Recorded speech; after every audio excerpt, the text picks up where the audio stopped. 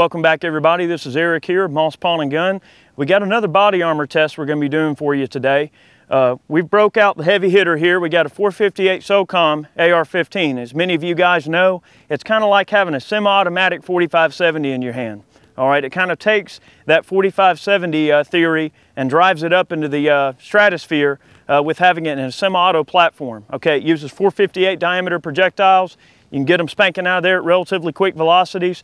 The ammunition we're going to be using today is from Underwood Ammo, and we're using their 300 grain Lehigh Extreme Penetrating round. It's moving about 1,800 feet per second, so it's getting down pretty good there.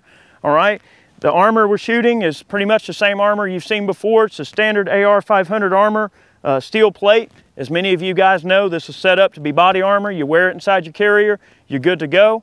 All right, we're going to get Chad behind the trigger because I get to have all the fun. I got to let Chad have a little bit of fun here. So we're going to break away here, let him have a shot, and we're going to pelt this armor and see what happens. Just a quick video here. This is looking good. All right, guys, well, we're going to fire one shot at this body armor just to see what the result is. We know these Extreme Penetrators are not going to go through this AR500 armor. I think everybody knows that. But you have seen these rounds in action in other videos that we've done, and they do penetrate a lot of stuff. So we're going to shoot one round, check it out, and see what the damage was, and then we're going to proceed to pelt the crap out of this thing. So we've got a little Mixmaster AR here, little Tromix upper, Troy rail, Sharps bolt carrier group, and we're running a Geisley SSA trigger, super semi-automatic, very, very high quality, two-stage trigger, excellent trigger. And we're running a Vortex Razor 1-6 on here, and we've actually got one of our Fugly brakes on here that Ray produces. So these are custom 3-chamber brakes, really, really effective with this 458 Socom. Check this out. All right, in 3, 2, 1. All right, that was a good center shot. Let's go and check it out.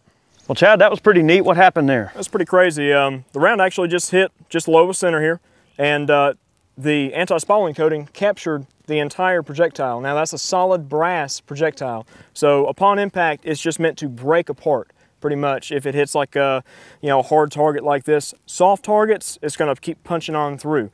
But we've got a little bit of a bulge on the rear of the plate. Now this is about a 1/4 inch thick AR500 plate with anti-spalling coating on both sides, and pretty impressive, just the amount of energy that round hit that plate with. But we're going to move on to actually pelt the crap out of this thing, and really see what it'll do. I'm going to try to hit the same place and just keep punching it, see if we can get the anti-spalling coating to break apart and whatnot, and see what kind of damage we can actually do. I tell you, that 458 Socom's a monster, and I've always liked the caliber. I like big bore AR calibers. When you start getting into the 50s and the 458s, there's a ton of potential there, not only for personal defense and things like that, military use. I mean, there are a lot of big bore ARs that get used by the military for stopping vehicles and punching through barriers. Of course, we're going to get into more of that as we go on.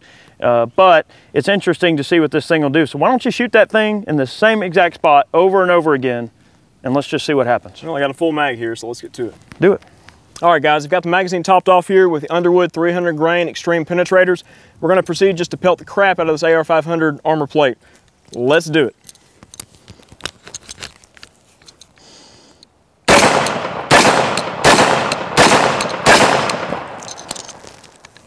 Well, our baffle stack didn't hold up, but we've got a few rounds on target. Let's go down and see what the damage is.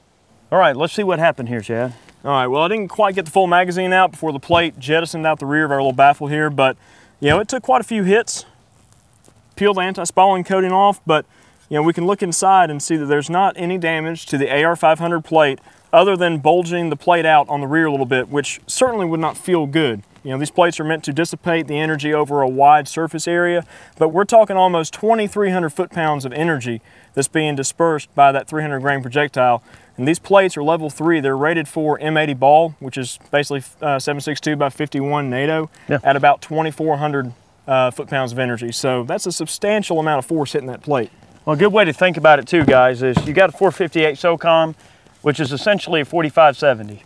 More or less. Pretty much in a semi-auto platform. It's a semi-auto 4570. So, it's like we say in a lot of the other videos, you can't argue with slinging bowling balls at stuff. I mean, the bigger it is and the faster it's moving, the more damage you're going to get. And like Chad said, if you got that pinpoint damage, sure, it's going to pass clean through you, it's going to kill you, whatever, okay? But if you got something that's stopping the damage before it enters your body, that energy is dispersed over a wide range of the surface area of that plate. Now granted, there's still going to be some energy transfer that goes through, and it'll knock the breath out of you. You know, it's not going to be pleasant, but you'll be alive. It'll save your life. And two, the anti-spalling coating, you know, peeling up like that, this is just an open plate, okay? You got to consider that this is going to be in a heavy nylon carrier, you know, probably with a lot of other accessories, magazine pouches, things like that on there to catch a lot of the spalling that actually escaped, you know, the plate here. And we've done tests like that where a lot of the spalling is captured within the carrier, and it doesn't come out and, you know, hurt you in the neck or hit your legs or anything crazy like that. So. Well, the funny thing too is this baffle system that we built here to kind of hold it, you don't get any spalling anywhere other than maybe a little bit on the bottom where it was trying to rip out the bottom. But as long as that spalling's away from your face, who cares? I mean, a little bit going low is not a big deal. But guys, we just wanted to show this heavy hitter. You know, the 458 Socom is an awesome, awesome setup. It's a lot of power in a semi-auto platform in the AR. We will probably try this test again with a 50 Beowulf.